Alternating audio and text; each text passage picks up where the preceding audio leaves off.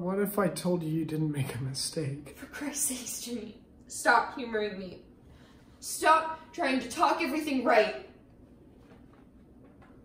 I rat fucked you. It was me. I would have made Nixon proud. I changed 1261 to 1216. It was me.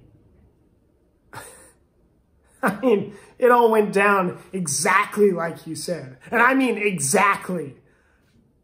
I doctored the copies. I paid the kid at the shop to lie for me. I mean, it's insane how you got every detail exactly right.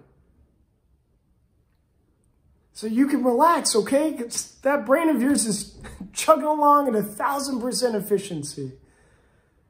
Are you telling the truth, or are you just trying to make me feel better?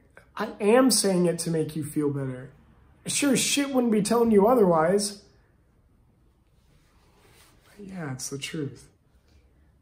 You'd go to such lengths to humiliate me? I did it for Kim.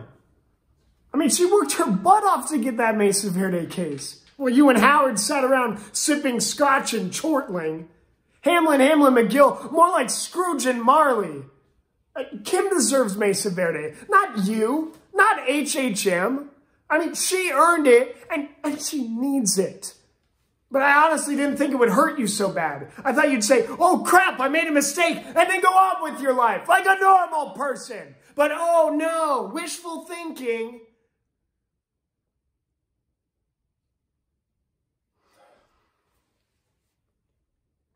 So can I call Howard and tell him that you're not quitting or retiring or whatever?